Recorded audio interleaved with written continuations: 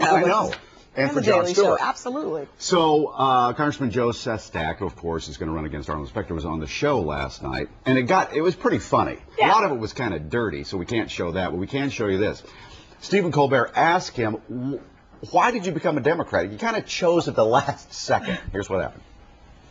We should never have politics in the military. We should be nonpartisan. But once I got out, I took those wonderful democratic principles of the military, where almost everybody, although they don't realize it, is a Democrat. Think about it. Really? They don't know? Everybody has health care. How have they forgotten because of secret military experiments?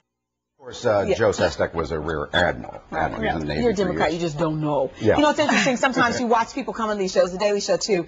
They try to be serious, but how do you know, you can tell sometimes they're nervous, or sometimes they try to be funny, and it doesn't work. That's the worst. That is the worst. Real serious people try to be funny. Because you can't compete. They're comedians. Cringe. Anyway, other things they talked about, I guess he asked him about Sestak's favorite county. Yeah, what's your favorite county in the state of Pennsylvania on your tour?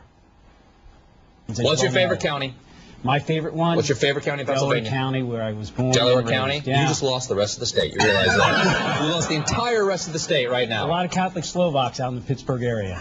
Those are the best kind of Slovaks, in my opinion. Keep them out in the western part of the state. Hey, if Delco votes for you, you're good. Oh, heck yeah. Right? Area.